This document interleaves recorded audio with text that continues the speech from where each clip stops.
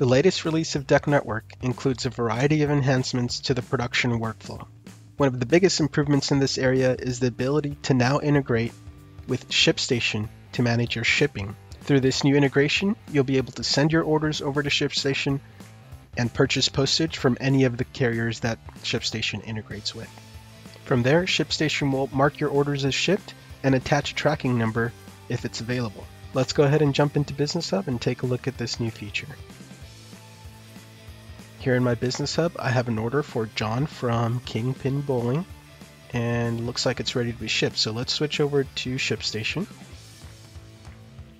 There's a brief setup that you'll need to complete inside of Shipstation to connect your DecoNetwork account. In my case, that setup's already done. All I need to do is click into the store update icon on the top right and update either the individual store, or in my case, I'll update all stores. After the update, that order will show up here in my Shipstation account. Clicking that order will allow me to enter in the shipping information, the weight, which service I want to use, the package dimensions, and finally purchase postage and print off a shipping label.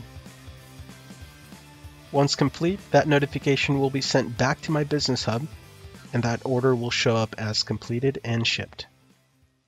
Overall, this enhancement will reduce the amount of steps you need to take when completing your orders and give you more flexibility when choosing a shipping carrier to purchase postage from.